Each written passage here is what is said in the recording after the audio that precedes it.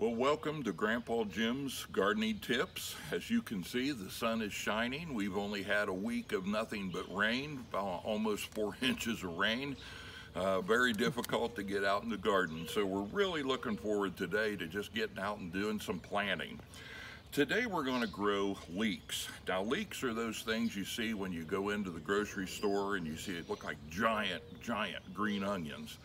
And leeks are really cool type of plant to grow, and they're really healthy for you. You can start them from seed. You can also get them online. There are folks that sell them, and you can buy the plants. When we got our plants, they were so small, so I went ahead and potted them up into cell packs, and I want to show you how to grow these. Now, what I want to do is I want to show you something here.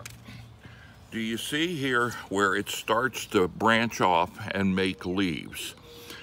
That's how deep you have to grow your leeks.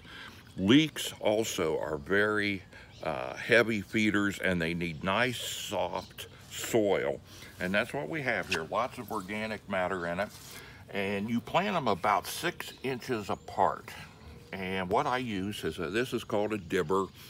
Some people will just go ahead and use end of a handle of a garden tool or a trowel.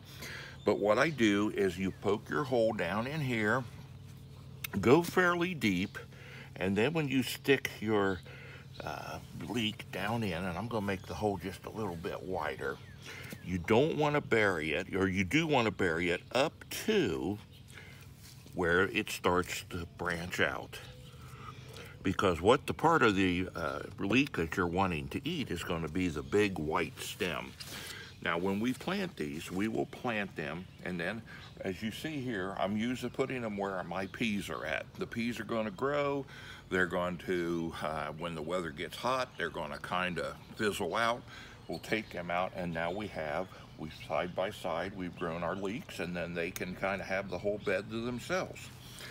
But they are heavy feeders, so I just poke a hole here, take this little maple tree whirlybird, and then what we'll do, you can see here, see where they start to branch right about there. So that's how deep we want to put it in the ground. And I can tell you this, when they're young, they're very slow to grow. You stick them in the soil, they will take off like you would not believe.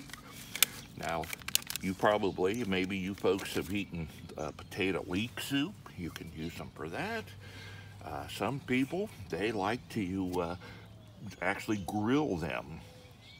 And see here, we're going to plant it, and then we're going to kind of hill it up to where it branches out. You can saute them. And you can saute them.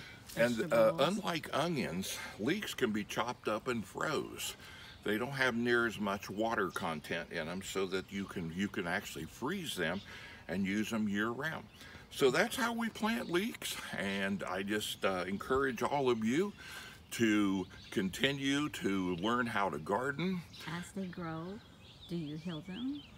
Yes, that's right. Thank you, my assistant here telling me this. As I put these in, as they grow, you start to hill them up, and that way you'll have long stems that are nice and white, and that's the part you use.